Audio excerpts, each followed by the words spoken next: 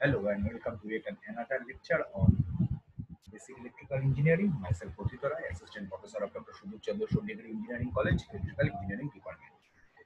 Till now, we have learned about the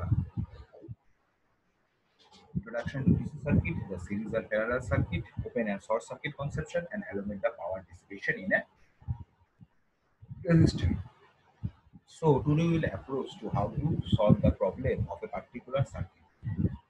So, today we will discuss about the KCL, the Kirchhoff's current law, KVL, Kirchhoff's voltage law, nodal analysis, mesh analysis.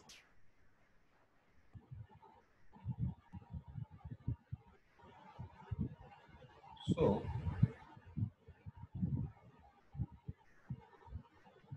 let's start.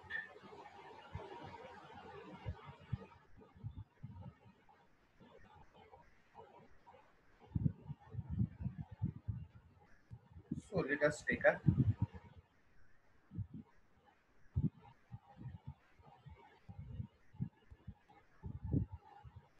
circuit.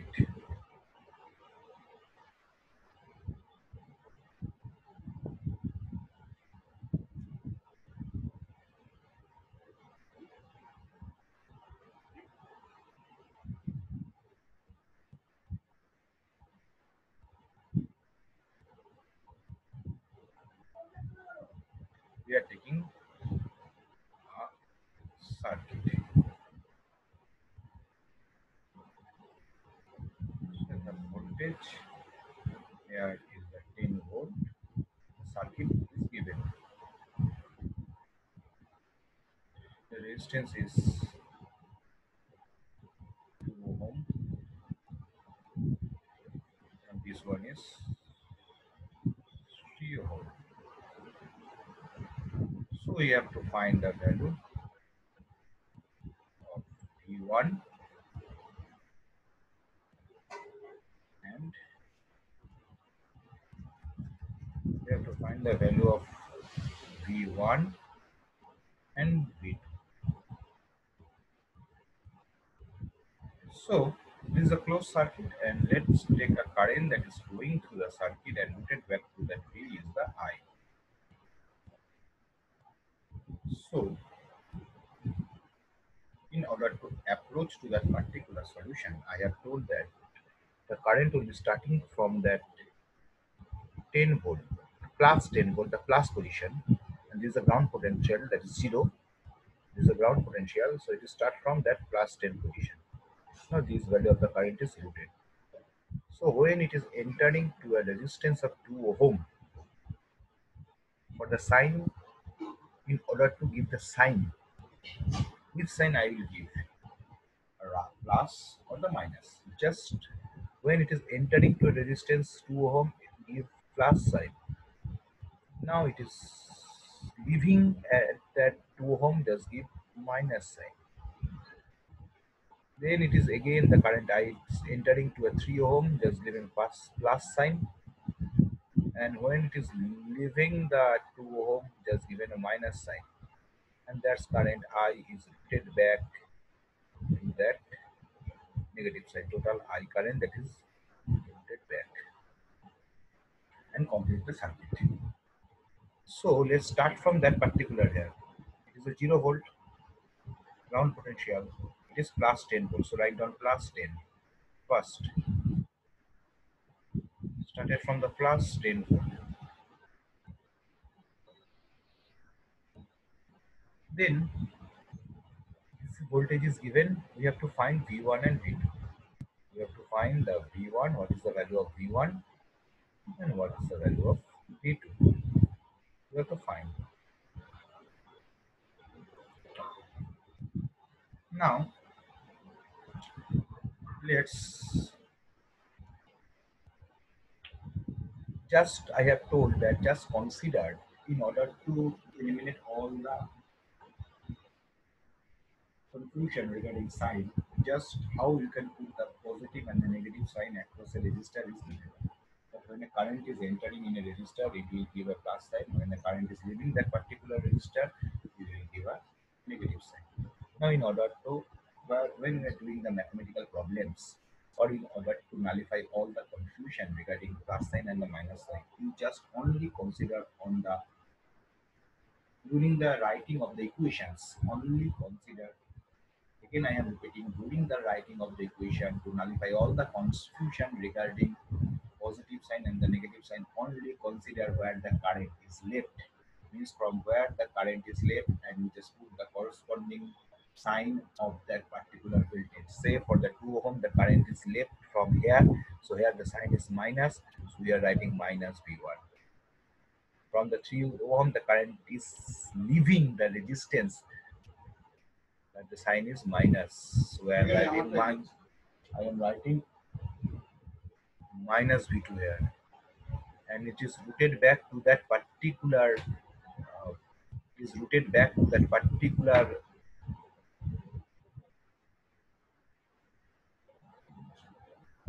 0 volt. So I am writing this equation equal to 0.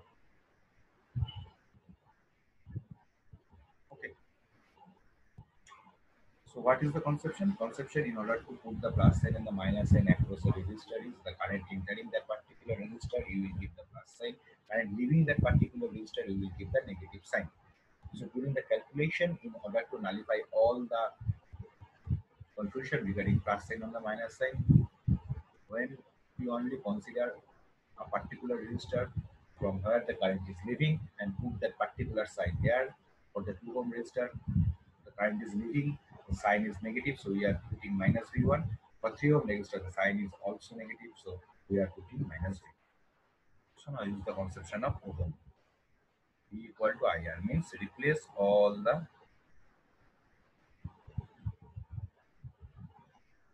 also you have to find the value of current. So replace all the voltage by resistance. So 10 minus V1 means same current I is going 2 into I.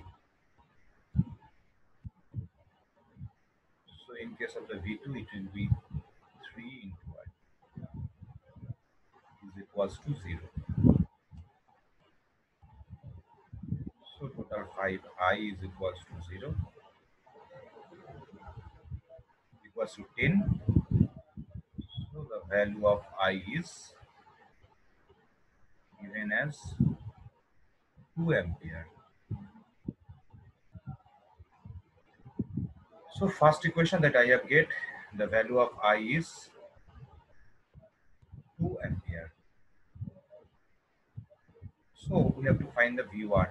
V1 means 2 into I,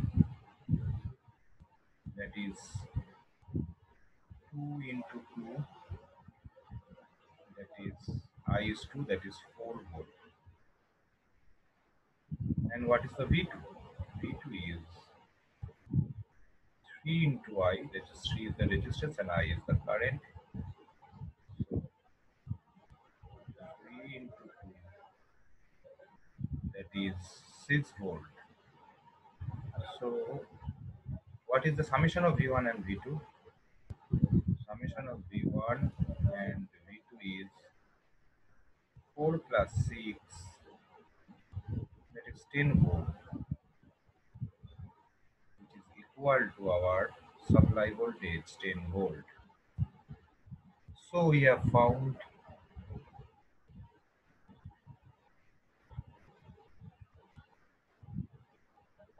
the value of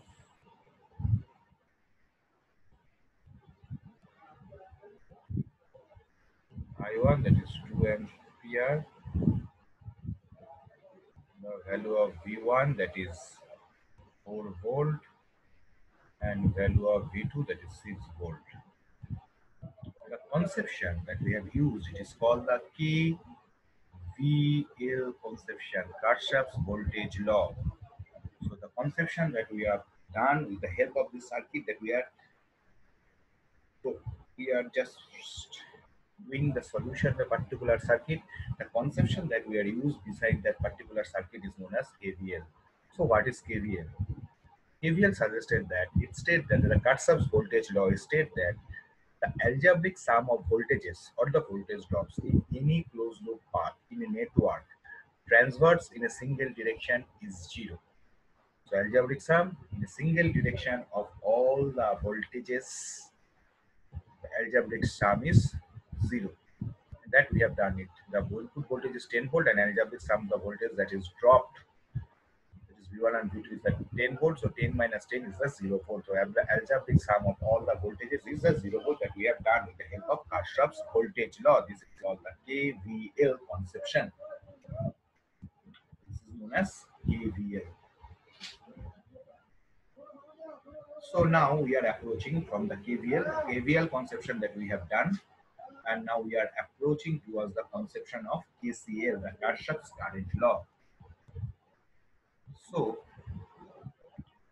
according to the Kirchhoff's current law, it states that in an electric network, the algebraic sum of currents meeting at any node of a circuit is G.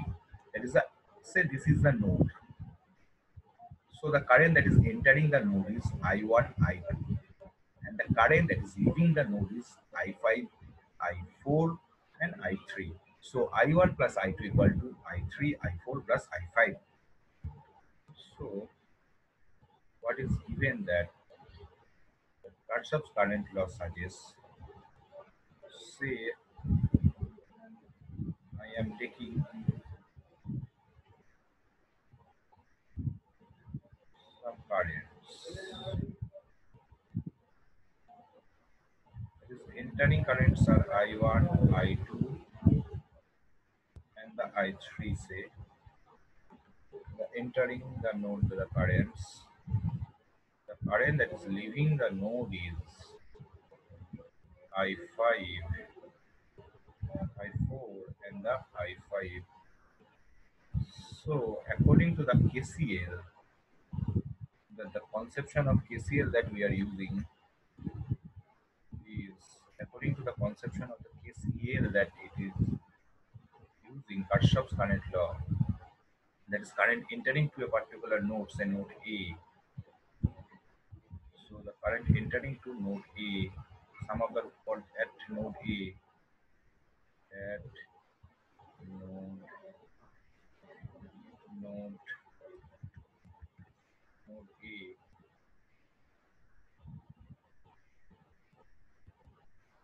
at node A, the current that is entering, that is I1 plus I2, summation of the current entering, that is I1 plus I2 plus I3, is equal to summation of the current that is leaving the node, that is I4, the algebraic sum are same, plus I5, that is according to the Kirchhoff's current law, the KCL, the conception of the KCL. That is the algebraic sum of the, for a particular node, the current entering the node is equal to the algebraic sum of the current that is leaving the node, Kirchhoff's current law.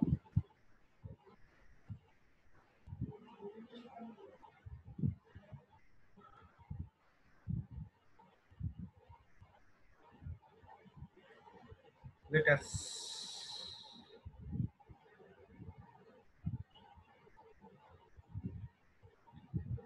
now we are going to the from KCL, KVL, KCL to the nodal analysis. We are now concentrate on the nodal analysis.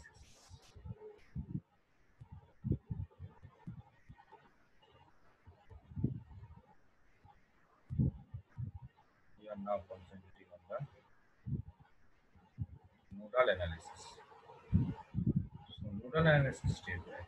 So let us start with a problem so that it can easily be understood by you, so how we can able to do the nodal analysis. So let us take a circuit,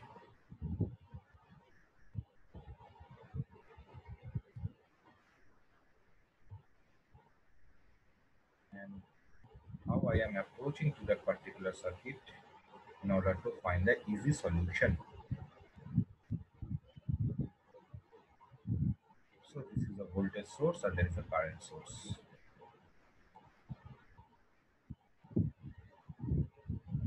So current is given 5 ampere. The value of the resistance is 5 ohm. This one. This one is 10 ohm. and this one is plus minus 10 volt. So we have to find the value of I1. We have to find the value of I1 using the conception of nodal analysis. Now, in approach to the nodal analysis, so we have to find the value of I1, that is current flowing through the 5 ohm resistance, using the conception of nodal analysis.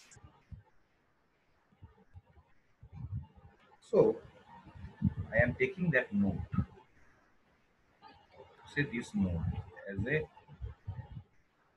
node I am considered, and the voltage at that node is say VA. The voltage at that node is say VA. So when we are approaching for the nodal analysis, we have to consider that particular node, say here for this problem is the A node having a highest value of the voltage, means VA is the maximum voltage in the circuit, and all the currents are leaving from that node. Say this one, say this one is the I2. So I can, using the KCL conception, I can write that for a particular node A that is leaving the node, that is I1 plus I2, because this node will be considered equal to, that is the current that is entering the node is the 5 ampere. So when I approach to a nodal analysis, we will be considered that the node, say here the A node is the highest node, and A node voltage is the highest voltage, that is the VA, and all the currents are leaving from that node. So in order to find the I1, what is the value of here? This potential is 0, ground potential. So the I1 is VA, the voltage at that node, minus 0, equal the conception of V equal to IR, the same conception that we are approaching. So I equal to V by R from the ohms. So VA minus 0 by 5. So what is the I2? How to find? Again, I am telling that I2 is routed through that particular site. Okay, I2 is routed through that particular site. So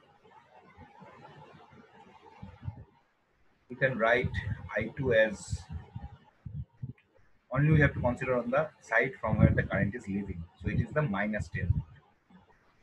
So VA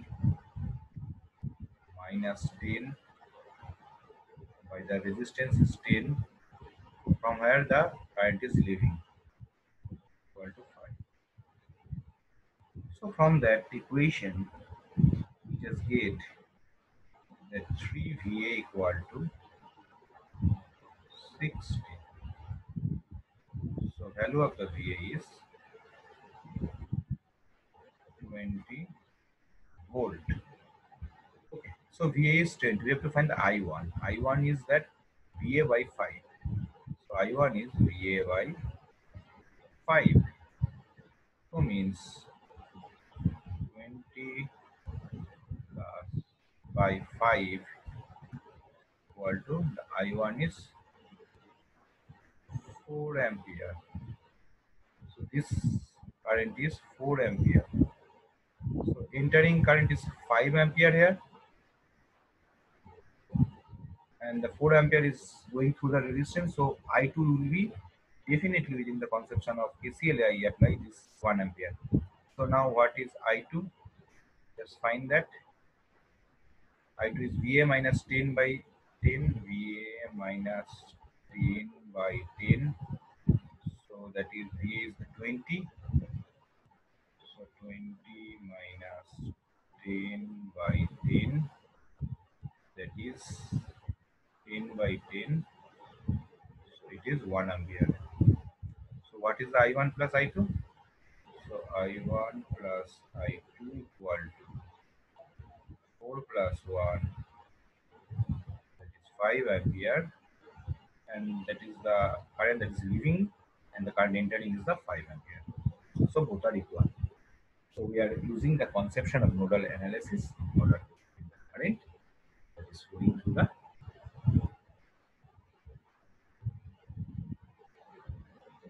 So what is the value of I1 that we have just done? Value of I1 is 4 ampere with the help of value of I1 is 4 ampere with the help of nodal analysis. The node, that is A node, is considered as the highest voltage. The node, that is A node, is considered as the highest voltage, and all the currents will be, that is the VA is the highest voltage, and the current will be leading from that particular node. So let us now take the loop analysis.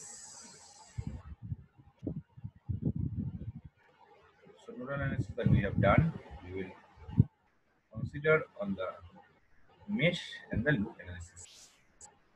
So in order to approach the mesh analysis first, we have to consider the loop analysis. Say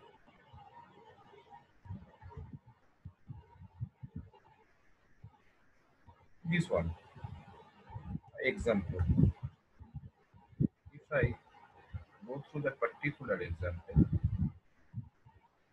that we have done, we are, this is 10 volt, this is 2 ohm, and this is 3 ohm.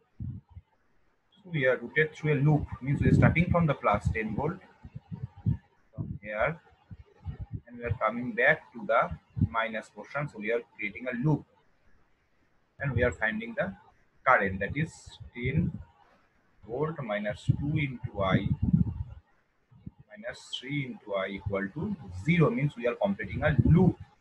This is called the loop analysis. This is called the loop analysis. Means we are starting from a particular point and coming back to the point in order to find the current. This is called the loop analysis. So we have a single loop and we have n numbers of loop connected in parallel. So let us, we have connected another loop here. This one, say this one. So if number of loops are connected and we are creating a loop analysis here, we are creating a loop analysis here. So the entire group is known as mesh. Mesh means n number of loops which are connected in parallel is called the mesh. Single loop is called the loop, and this one, entire one, is called the mesh. So we have done the conception of loop and the mesh. So there is the number of loops are connected. So we are using the loop conception from that particular first loop, which is that minus E1 plus I1 is flowing through that. On the resistance R1, it is I1 is flowing. So I1 R1. And from the resistance, we are moving in that direction, and I1 is flowing in that from upward to downward, and I2 is flowing from downward to upward. So the resultant is I1 minus R2 into R2. Same here in this I1 R1 is flowing in that for that is why the equation that we are using the KVL in the first loop and got that particular equation. Now for the second loop, it is I1 R3. If I took that I2 R3 here plus I2 minus I3 into R4 plus I2 will be the main part. So I2 minus I1 into R2. Same here, equal to 0. E2, I am going in the direction, means the minus E2 plus I3 minus I2 into R4 minus I3 into R5 equal to 0. So equating that, and we are putting in the form of a matrix, we are getting that I1, I2, I3 equal to E1, 0 plus minus E2, and all the resistance are there after calculating. So this is R11, it is the known as the self resistance of the mesh 1. And one we are get the R22 is the self resistance of the mesh 2, that is for the mesh 1 it is R1 plus R2, for the mesh 2 it is R2 plus R3 plus R4, and R3 is the self resistance for mesh 3 is the R3 plus R4.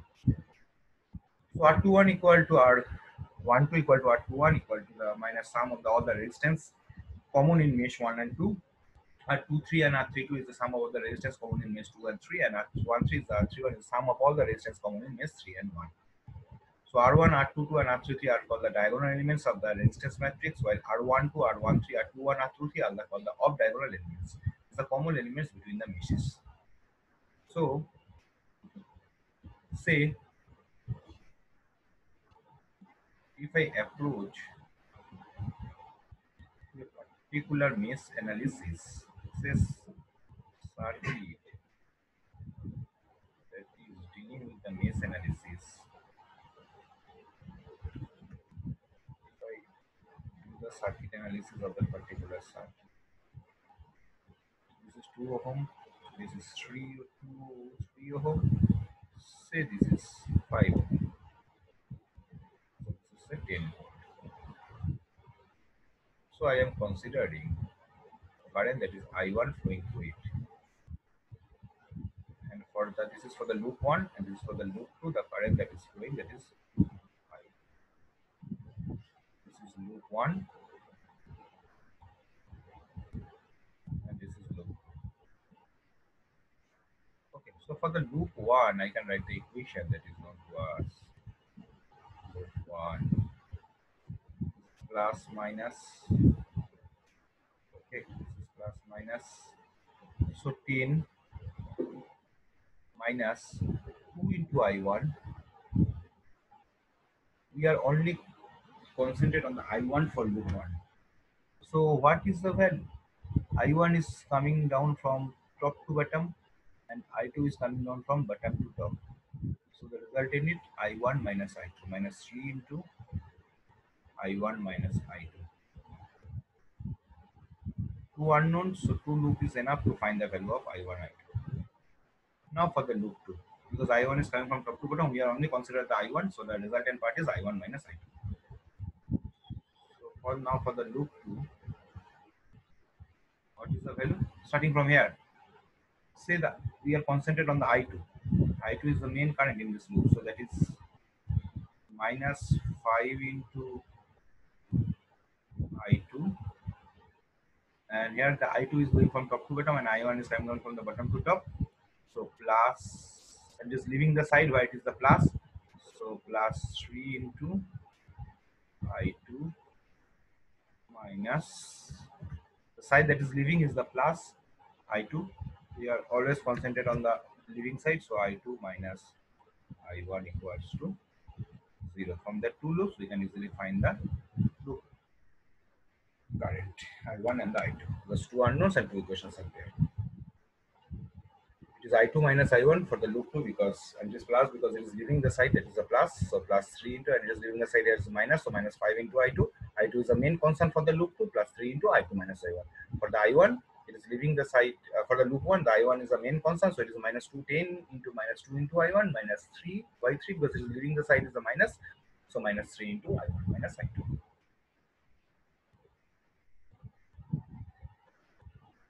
So we have learned about the loop analysis, the mesh analysis, and also the KCL, the Kirchhoff voltage law, the Kirchhoff current law, nodal analysis, loop, and the mesh analysis.